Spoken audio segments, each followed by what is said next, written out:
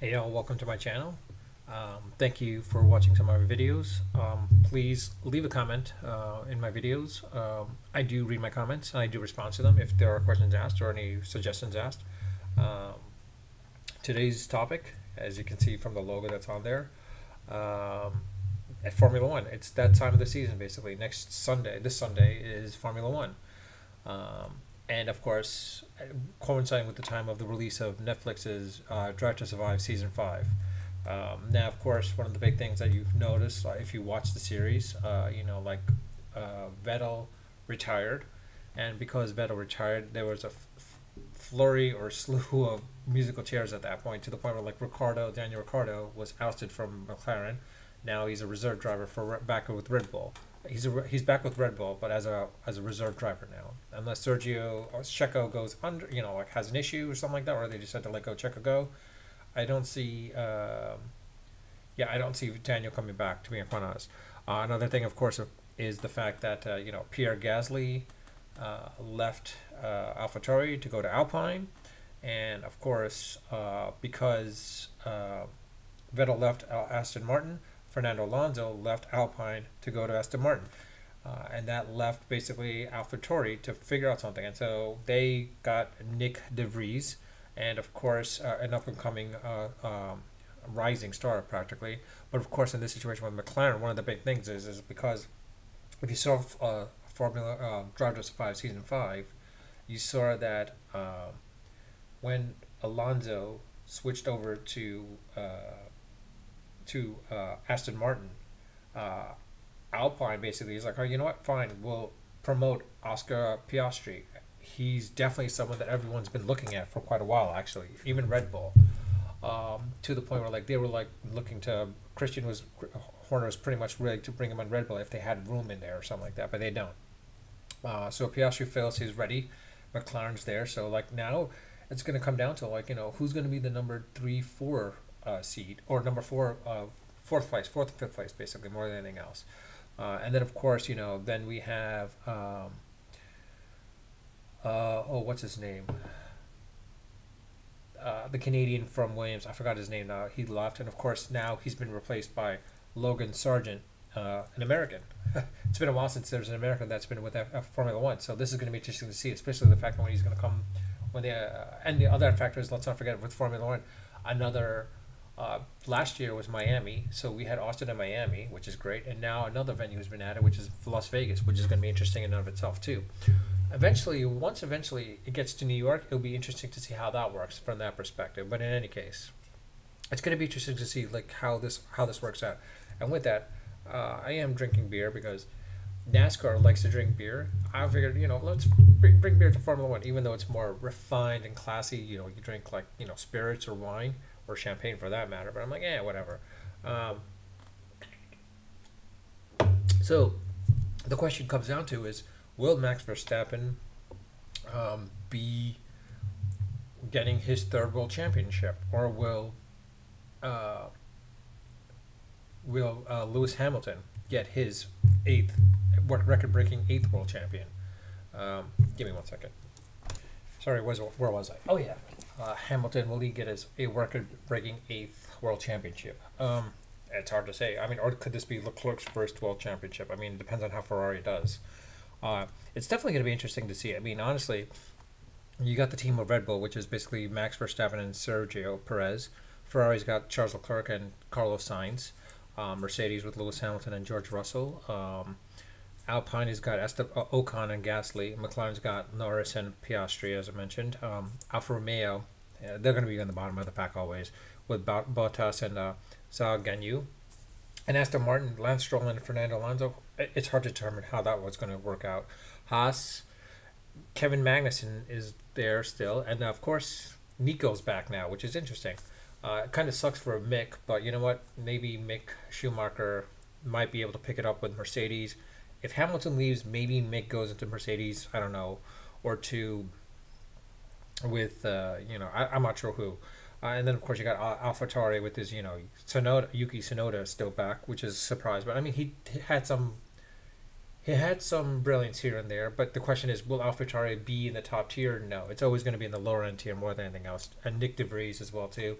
and then you got Williams. Now they're looking to come back up there again, but it's going to be a while for them to get up there, because you got Alex Albon, which honestly he's shown some brilliance of like his skill sets, but then he did regress back towards the end of it as well too. And then you got this new guy, Logan Sargent. So the one big thing is that's coming out is the fact that Benatti is no longer there with Ferrari. The whole thing is last year everyone thought the reason why Ferrari probably should have won the constructors at least. Whether Leclerc could have won or not, it's hard to say. But they had the cars. And the question is it was the strategy. That's what it came down to. There was quite a few goof ups here and there with the strategy, which made no sense, which cost them I guess definitely the World Constructors Cup for sure. Whether it cost Leclerc, it's hard to say at this point right now, honestly, because Leclerc is a little erratic every now and then too. Honestly, if he comes out of the gate winning or at least staying in second place for the first 4 races, I think he might have a shot then. Same thing with Max. Now the question comes down to with Lewis Hamilton. How well can he do? I mean, he isn't on his last year of his contract. I think the contract's going to be out there for him to basically come back again if he wants to. But being the fact that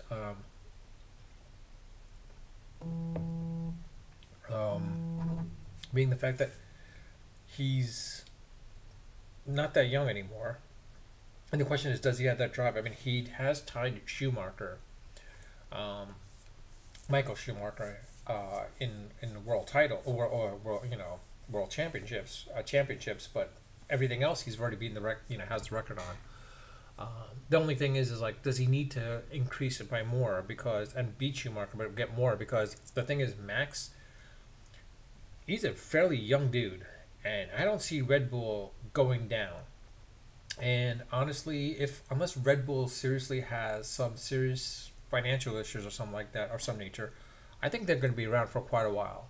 And Max might break Schumacher's record or Hamilton's, depending on how Hamilton does this year and if he goes on to next year and so forth.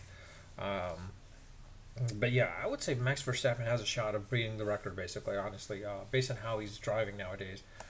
If so long as the car is good and fast for him, then he should be good, honestly. I want to say this might be Max's 3rd year of getting the championship, but my gut is telling me that it might be Leclerc this time. Not Leclerc, sorry. It might be Hamilton. It's going to come down to those two, I think. But that depends on the first 2 races.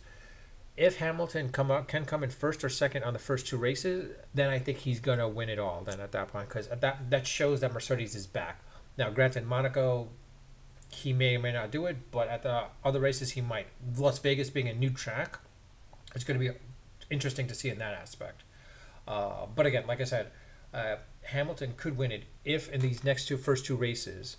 If I'm correct, let me look at the schedule for a second. Where he's going at Bahrain.